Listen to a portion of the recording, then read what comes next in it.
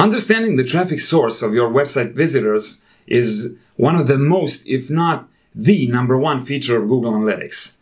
So when this data is missing from the puzzle, it's pretty frustrating, right? Let's dive into Google Analytics and see what we can do about it. So here we are in the traffic acquisition of GA4, and as you see, for the DDU website, direct none makes up about 10% of all the sessions. Now, if we want to analyze this further, we need to apply a filter, or we can customize the report even just temporarily. So we're going to add the filter here and say, let's include only source medium equal to direct none to start with.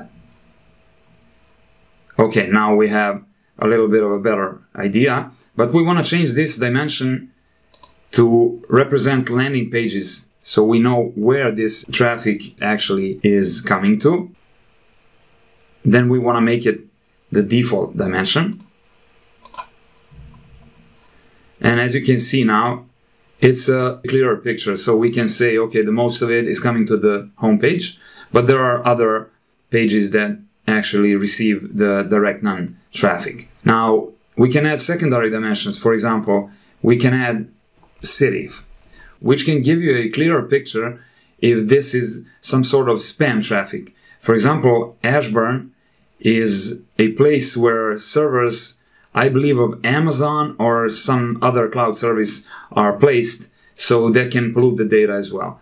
Now, if we change this to, let's say, country, you could probably see that not all of our direct none visits are being tracked here. So we don't see the whole 4,000 that we saw in the initial report. We just see around 1,500. We have United States, then we have Philippines, and then we can analyze further and see, okay, only 5 engaged sessions out of 228, which is, I would say, like 2%, even though our regular engagement rate is around 20%. So this matches our regular engagement rate, but this one doesn't. This one does not either, so it's probably some kind of spam traffic. This one also, so it's 3.4%, which means that it's probably something that is not realistic traffic, but rather a spam traffic. Or if we see here that this not set landing page actually is taking 6 conversions, it's probably because this happened as one of the scenarios which generates your direct none traffic, which is that user's browser has some kind of aggressive ad blocker that destroys cookies and doesn't allow their browser to send back data about the traffic referral. Other reasons for your traffic being direct could be that traffic came via URL shortener like bit.ly, or traffic came from a link in a non-online resource like a PDF or some kind of a download, and then this link wasn't UTM tagged, which we're gonna come to in just a second here. Visits could have came via links from email, which is also not a browser-based application, and then it cannot pass over the referrer parameter, which is how Google Analytics can understand where did the traffic come from. Another use case is when a link to your website is bookmarked on user's browser, so whenever they click on a bookmark, it's the equivalent of a user typing the actual URL into the URL bar, like I'm gonna do just now. So here you can see if I start typing traffic and then I click here, this visit actually counts as a direct none because there was no page that referred this visit. I came to it directly, which is obviously why it's called direct. So let's recap again the reasons why your traffic could be bucketed into direct none. It's if a user type a URL, then if they click on a link in email that has not been UTM tagged, and I'm gonna show you just now how should you deal with this. So there is this tool that's called Campaign URL Builder, and I pre-filled it here.